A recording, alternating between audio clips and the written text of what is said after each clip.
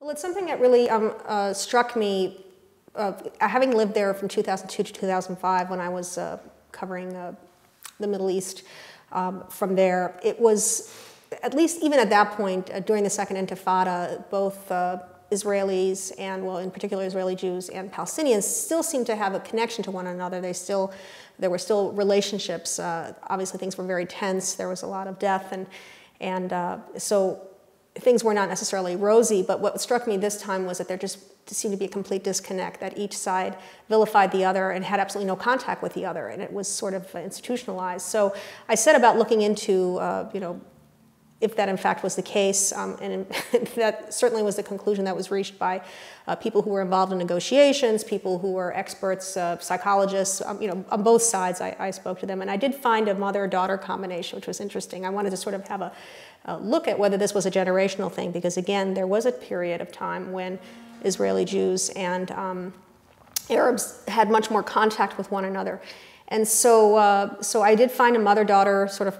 pairing. It just worked out that way. It was actually mother and family, mother and children, and mother and daughter on the Israeli Arab side in this case, or actually Jerusalemite Arabs in this case, and also Israeli Jewish side outside of Jerusalem. And it was just very interesting to me how they both had, like, again, the mothers had contact with the other side, and the daughters did not, and they had this very vilified view of what the other side thought, very generic. And so with a story like this where it sort of catches fire in some ways, what do you do with the feedback? Do you listen to the feedback? Do you read the comments? What's your reaction to that?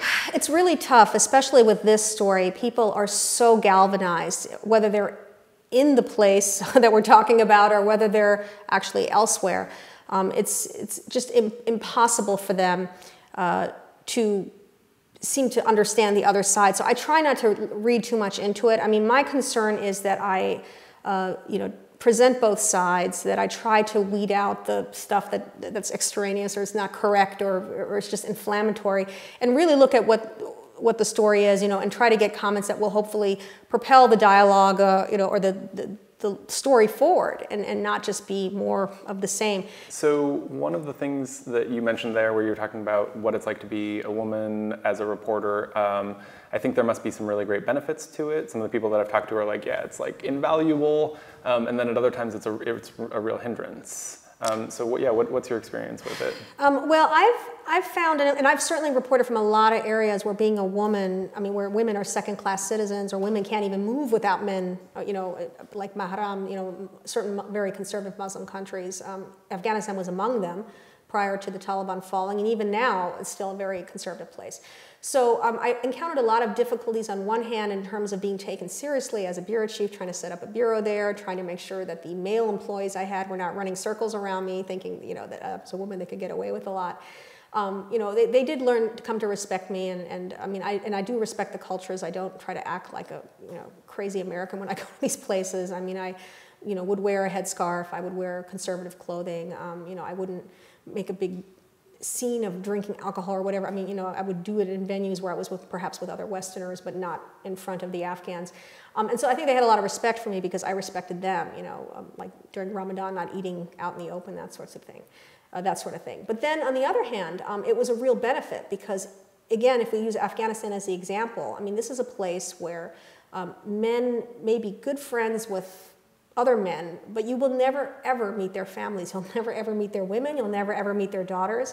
As a woman, however, when you enter into these relationships, whether it's interviews or whatever, with various community leaders, they immediately want to bring you in to meet the women. So it's like you have access to half of the population, which male reporters don't necessarily have access to. So when was the last time you were in a zone with sort of more bang, as it were? What was the one before Israel where you were seeing some serious action? It was actually in eastern Ukraine, in Donetsk. It was following a a march there. It was a pro-Ukrainian march. I mean, things are very tense in eastern Ukraine at the moment, and I was there in May, April-May timeframe.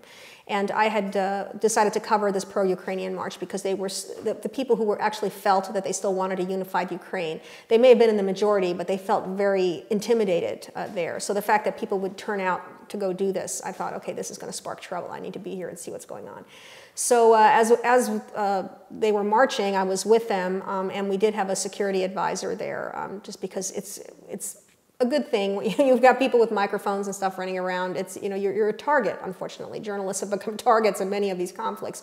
So anyway, he was behind me. I also had my translator, my fixer, with me, and we were walking, and suddenly this somebody threw something, and guns were being fired, and stun grenades, and I was sort of being grabbed by both sides. The poor fixer was rather frightened. He had not experienced something like this before, and it takes some getting used to. So he's dragging me one way, the security guy is dragging me the other, and so we had to get behind a building to escape. I mean, I've been in far worse situations, but yeah, it was clear that you know, the people, it was unclear who actually did it, whether the police started this or whether these were thugs, whether the thugs were permitted to actually do something, whether this meant the police was in cahoots with the rebels, or whether this meant that the police just simply said, we don't get paid, we get paid a third of what the Russian police officers get paid, why should we get involved? You know, all these things never were clear, but in the end, there were a number of pretty severe injuries. Nobody was killed, but again, you know, that was, I would say that counts as bang bang, even if it wasn't the worst I've ever been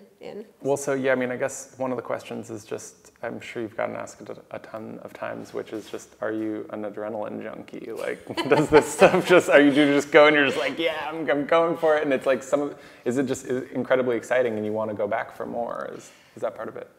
I would be a liar if I said there isn't some element of that, obviously. I mean, there is no doubt that all of us are adrenaline junkies to some extent or another. But for me, it really is a fascination with the stories. It's a fascination with how people survive and thrive, in fact, in these horrific environments. I mean, whether it's like some mountaintop in Afghanistan where there's a village that has rarely had contact with the outside world, where they spend half the year doing subsistence farming, and the other half just, you know, eating, just trying to survive the cold winters, and how these people just, you know, how they interact when they do have contact with the outside world. I mean, to me, these are just like opportunities that are incredible. I mean, as a human being, I feel very, very privileged to be able to see this stuff up close. So it's not, for me, it really is beyond, I mean, especially at this stage of the game, I almost would like to say that it's nice if I don't have to be running from bombs, you know, exploding. It's really not something that I look for. Mm-hmm. So I mean, honestly, I don't like being shot at. I don't like explosions, you know. I think that the adrenaline junkie thing maybe at the beginning was more interesting, and has become decreasingly so. Yeah, I heard one story on NPR from a few years back where there was some very real action happening, and you had that question there, like, is this worth it, like this moment, if this is the moment? And I think it's got to be a tough thing to sort of reflect on, both while you're there or when you're back. It's the sort of like, is this story worth it? Yeah, well, especially that one that you're mentioning where the Marine was killed in Marja. I had been pushing, I mean, I had gone on this assignment basically with this embed with the military. I mean, here there's this major operation going on to clear out the Taliban. And because of my gender, the military had been reluctant to put me on the front lines, you know, with the troops. So they kept having me sort of I mean, I was with the unit, but I wasn't really on a patrol. I wasn't part of this action. And I'm like, come on, people, you know, at some point. So I really had pushed to finally get on this patrol. And then the company commander the captain was very, very upset because he really thought a female reporter no less, was going to die on his watch because this had happened. My husband and son, we always had an arrangement. My husband's also a journalist by training, and he's a freelancer at the moment. And we always had this agreement where we would take a vote, a family vote. And if we weren't 100% agreed, then I would not do assignments. Now, this wasn't so much a blow-by-blow assignment. It was more like a long-term thing. For example, with Israel, they came with me, you know, there, and we agreed as a family to do this. When I went to Afghanistan, it was with their blessing. I mean, that to me is important because it's a lot of stress on them as well. Eric in particular, my husband in particular, had a really hard time when I was in Iraq, and I was taken by Mahdi army, detained for 8 hours, and they had actually issued an execution order for me. And you know, so here I'm like vanished at gunpoint. For some reason, they took my phones, but didn't understand that that my laptop was connected to a satellite dish. So I actually did have internet communications. They let me stay in the hotel room. They were trying to drag me off to some mosque, and I convinced them, you know, as a woman, they should let me stay in the room. So while this was going on, I'm writing, you know, frantic emails to people saying I'm in trouble, you know. And my husband was called. I said, please, somebody call my husband, because I'm not going to send him an email saying, you know, somebody needs to call him. So at some point, the managing editor in Washington called him and said, you know, be ready. You may need to go to Jordan to make an appeal, you know, because it wasn't clear whether I was being kidnapped or what the deal was, you know. So but they thought he might have to make a televised appeal. And Eric said at that point that was really, you know, he had it. He was like, so then. Wow, in the end, I was released. It's a, you know, won't get into too much about, you know, but I ended up being released. And then initially I was like, okay, I got to get out of, I was in Najaf, Iraq at the time. I'm like, I got to get out of here. And then after a while, I was like, well, I can't leave. It's nighttime, A, and B, I'm really mad that they did this, and C, tomorrow, Muqtada al-Sadr, whose Mahdi army was the one that took me, might be speaking at the mosque. You know, I have permission to be here. This ridiculous detention, you know, wasn't based in fact anyway, so I wanted to stay. And that's when my husband got really mad at me and said, okay, you know what? I've never asked you in all of our marriage, never once asked you to leave. He says, but I've had it. You need to leave now. So I said, wow. Okay, fine. So I left. But then he was also the one 6 months later who said, when Sadr was back in the news again, and he says, well, why aren't you going to Iraq? I'm like, well, I thought you didn't. He goes, no, nobody knows the story like you do. You need to go. So I went again, but after that.